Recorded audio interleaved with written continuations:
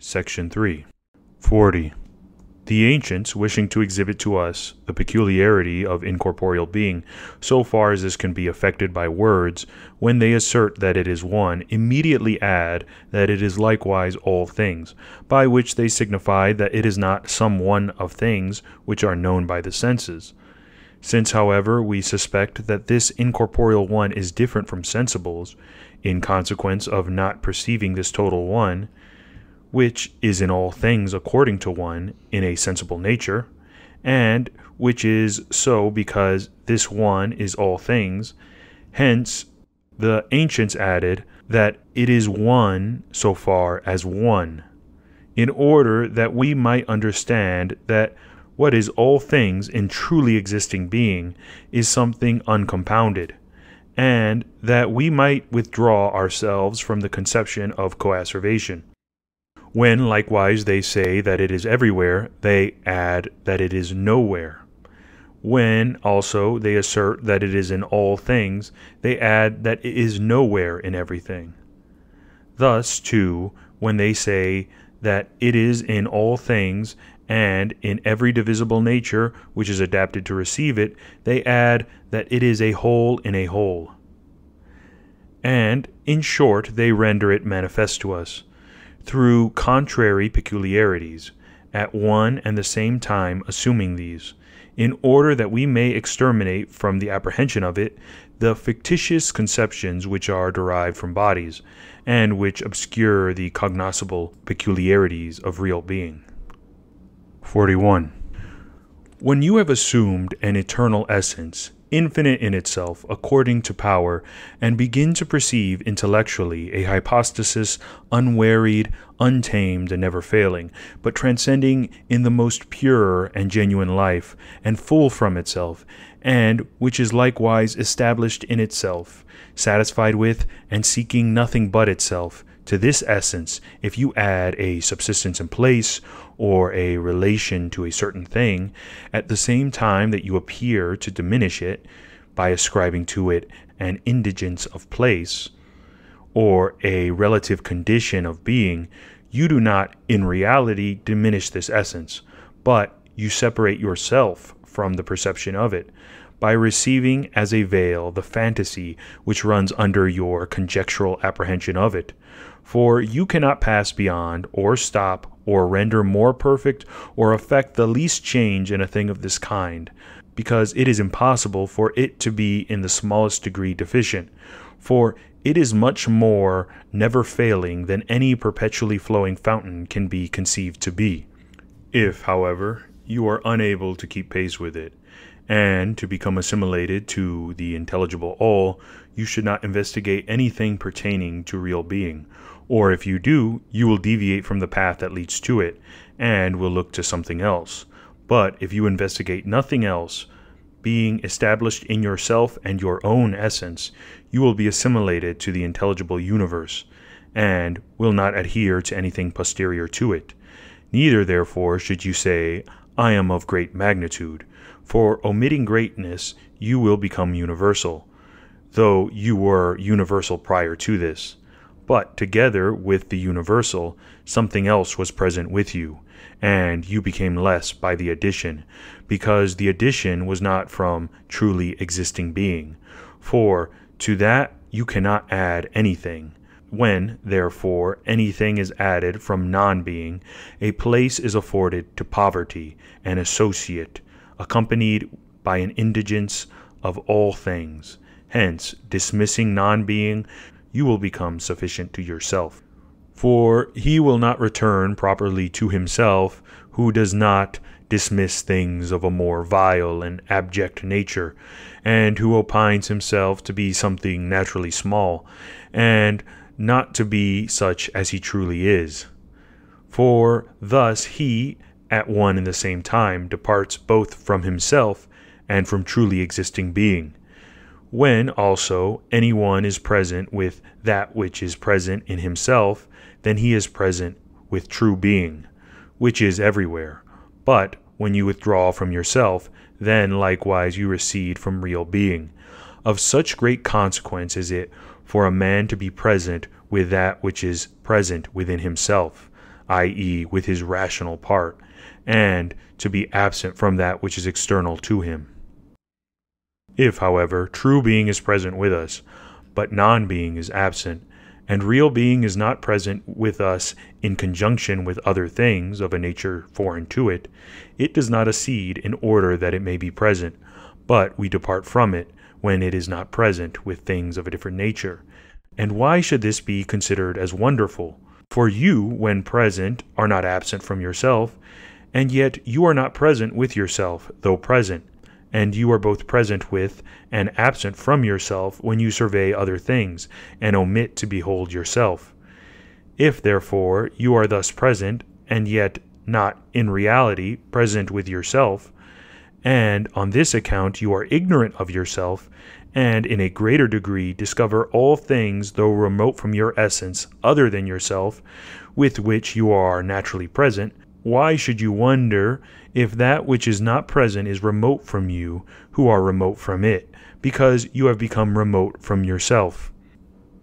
For by how much the more you are truly present with yourself, though it is present and inseparably conjoined with you, by so much the more you will be present with real being, which is so essentially united to you, that it is as impossible for it to be divulged from you as for you to be separated from yourself, so that it is universally possible to know what is present with real being, and what is absent from it, though it is everywhere present, and again also nowhere. For those who are able to proceed into their own essence intellectually, and obtain knowledge of it, will, in the knowledge itself, and the science accompanying this knowledge, be able to recover or regain themselves through the union of that which knows with that which is known. And with those who are present with themselves, truly existing being will also be present. But from such as abandon the proper being of themselves to other things, from these, as they are absent from themselves, true being will also be absent.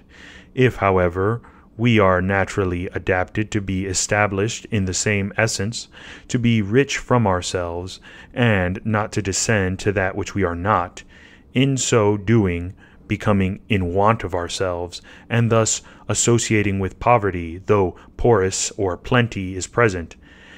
And if we are cut off from real being, from which we are not separated either by place or essence nor by anything else, through our conversion to non-being, we suffer as a just punishment of our abandonment of true being, a departure from and ignorance of ourselves. And again, by a proper attention, we recover ourselves and become united to divinity. It is therefore rightfully said that the soul is confined in the body as in a prison, and is detained in chains like a fugitive slave. We should, however, earnestly endeavor to be liberated from our bonds, for through being converted to these sensible objects, we desert ourselves, though we are of a divine origin, and are, as Empedocles says, heaven's exiles straying from the orb of light. So that every depraved life is full of servitude, and on this account is without from God and unjust, the spirit in it being full of impiety, and consequently of injustice. And thus, again, it is rightfully said that justice is to be found in the performance of that which is the province of him who performs it. The image also of true justice consists in distributing to each of those with whom we live that which is due to the desert of each. 42. That which possesses its existence in another, i.e., in something different from itself, and is not essentialized in itself, separately from another, if it should be converted to itself in order to know itself, without that in which it is essentialized, withdrawing itself from it, would be corrupted by this knowledge, in consequence of separating itself from its essence. But that which is able to know itself without the subject in which it exists, and is able to withdraw itself from this subject without destruction of itself, cannot be essentialized in that from which it is capable of converting itself to itself without being corrupted, and of knowing itself by its own energies. Hence, if sight and every sensitive power neither perceives itself nor apprehends or preserves itself by separating itself from body, but intellect, when it separates itself from body, then especially perceives intellectually, is converted to itself, and is not corrupted, it is evident that the sensitive powers obtain the power of energizing through the body. But intellect possesses its energies and its essence not in body, but in itself. 43. Incorporeal natures are properly denominated and conceived to be what they are, according to a privation of body. Just as, according to the ancients, matter and the form which is in matter, and also the natures and physical powers, are apprehended by an abstraction from matter, and after this same manner, place, time, and the boundaries of things are apprehended, for all such things are denominated according to a privation of body. There are likewise other things which are said to be incorporeal improperly, not according to a privation of body, but in short because they are not naturally adapted to generate body. Hence those of the former signification subsist in bodies, but those of the second are perfectly separated from bodies, and from those incorporeal natures which subsist about bodies. For bodies indeed are in place, and boundaries are in body, but intellect and intellectual reason neither subsist in place nor in body, nor proximately give existence to bodies, nor subsist together with bodies, or with those incorporeal natures which are denominated according to a privation of bodies. Neither, therefore, if a certain incorporeal vacuum should be conceived to exist, would it be possible for intellect to be in a vacuum. For a vacuum may be the recipient of body, but it is impossible that it should be the recipient of intellect, and afford a place for its energy. Since, however, the genus of an incorporeal nature appears to be twofold, one of these the followers of Zeno do not at all admit, but they adopt the other, and perceiving that the former is not such as the latter, they entirely subvert it, though they ought rather to conceive that it is another genus, and not to fancy that, because it is not the latter, it has no existence. 44. Intellect and the intelligible are one thing, and sense and that which is sensible another, and the intelligible indeed is conjoined with intellect, but that which is sensible with sense. Neither, however, can sense by itself apprehend itself, but the intelligible, which is conjoined with intellect, and intellect, which is conjoined with the intelligible, by no means fall under the perception of sense. Intellect, however, is intelligible to intellect, but if intellect is the intelligible object of intellect, intellect will be its own intelligible object. If, therefore, intellect is an intellectual and not a sensible object, it will be intelligible. But if it is intelligible to intellect and not to sense, it will also be intelligent.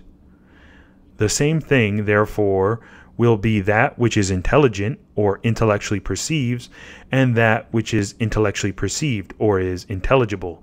And this will be true of the whole with respect to the whole, but not as he who rubs and he who is rubbed. Intellect, therefore, does not intellectually perceive by one part and is intellectually perceived by another, for it is impartible, and the whole is an intelligible object of the whole. It is likewise wholly intellect, having nothing in itself which can be conceived to be deprived of intelligence. Hence, one part of it does not intellectually perceive, but not another part of it. For so far as it does not intellectually perceive, it will be unintelligent. Neither, therefore, departing from this thing, does it pass on to that. For of that from which it departs, it has no intellectual perception. But if there is no transition in its intellections, it intellectually perceives all things at once. If, therefore, it understands all things at once, and not this thing now, but another afterwards, it understands all things instantaneously and always. Hence, if all things are instantaneously perceived by it, its perceptions have nothing to do with the past and the future, but subsist in an indivisible, untemporal now, so that the simultaneous, both according to the multitude and according to the temporal interval, is present with intellect. Hence, too, all things subsist in it according to one, and in one, without interval and without time. But if this be the case, there is nothing discursive or transitive in its intellections, and consequently they are without motion. Hence they are energies according to one, subsisting in one, without increase or mutation or any transition. If, however, the multitude subsists according to one, and the energy is collected together at once and without time, an essence of this kind must necessarily always subsist in an intelligible one. But this is eternity. Hence, eternity is present with intellect. That nature, however, which does not perceive intellectually according to one, and in one, but transitively and with motion, so that in understanding it leaves one thing and apprehends another, divides and proceeds discursively, this nature, which is soul, subsists in conjunction with time. For with a motion of this kind, the future and past are consubsistent. But soul, changing its conceptions, passes from one thing to another.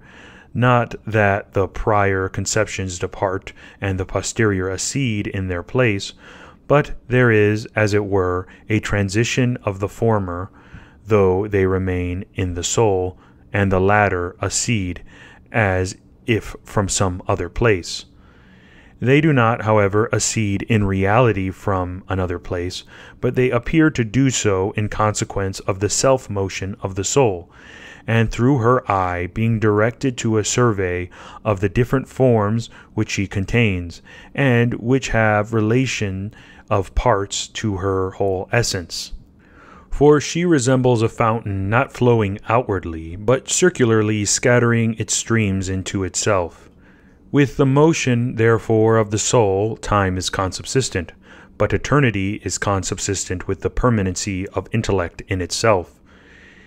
It is not, however, divided from intellect in the same manner as time is from the soul, because in intellect the consubsistent essences are united, but that which is perpetually moved is the source of false opinion of eternity.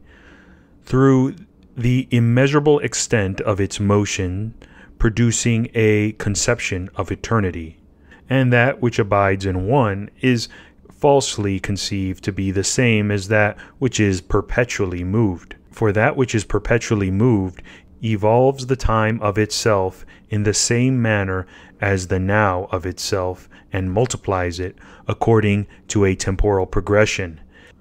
Hence some have apprehended that time is to be surveyed in permanency no less than in motion, and that eternity, as we have said, is infinite time, just as if each of these imparted its own properties to the other, time, which is always moved, adumbrating eternity by the perpetuity of itself, and the sameness of its motion, and eternity, through being established in sameness of energy, becoming similar to time by the permanency of itself arising from energy.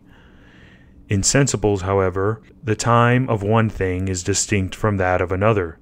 Thus, for instance, there is one time of the sun, and another of the moon, and one time of the morning star, and another of each of the planets. Hence, Also, there is a different year of different planets. The year, likewise, which comprehends these times, terminates as in a summit in the motion of the soul of the universe, according to the imitation of which the celestial orbs are moved. The motion of the soul, however, being of a different nature from that of the planets, the time of the former also different from that of the latter. For the latter subsists in interval, and is distinguished from the former by local motions and transitions.